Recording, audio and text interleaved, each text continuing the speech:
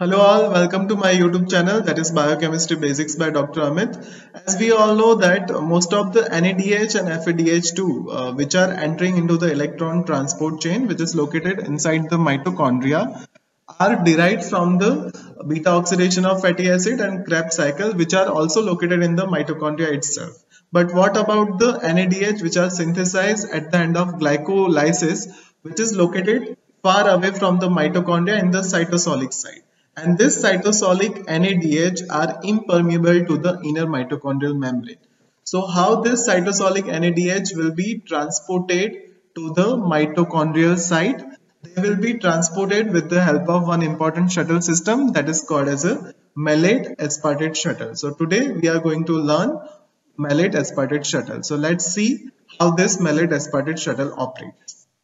This Malate Aspartate Shuttle is highly active in the liver, kidney and heart mitochondria.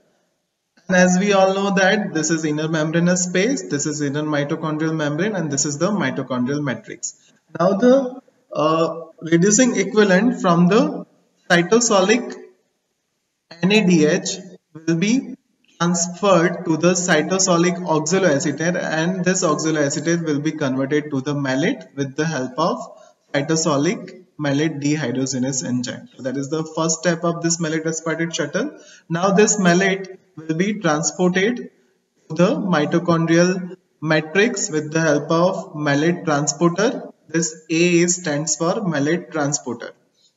Fine, so this malate will be transported to the mitochondrial matrix along with the reducing equivalents. Now, reducing equivalent from the malate will be transferred to the mitochondrial NAD plus, and it will lead to the synthesis of oxaloacetate from the malate with the help of mitochondrial malate dehydrogenase enzyme, and at the end of this reaction there is a synthesis of NADH which will enter into the electron transport chain, and it will lead to the synthesis of 2.5 molecules of ATP.